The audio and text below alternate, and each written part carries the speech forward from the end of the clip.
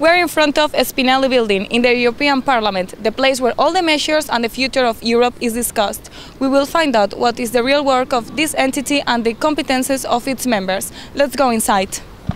We will talk with Francisco Sosa Wagner, a lawyer who became a parliamentarian in 2009 representing Union, Progress and Democracy, a young Spanish political party. Here we have to defend the European interest, as this institution is sought to defend them and know which exactly these interests are. We have to think in European terms, but we have to admit the national interests are very important and are always taken into consideration. But our role here is to defend the general European interest.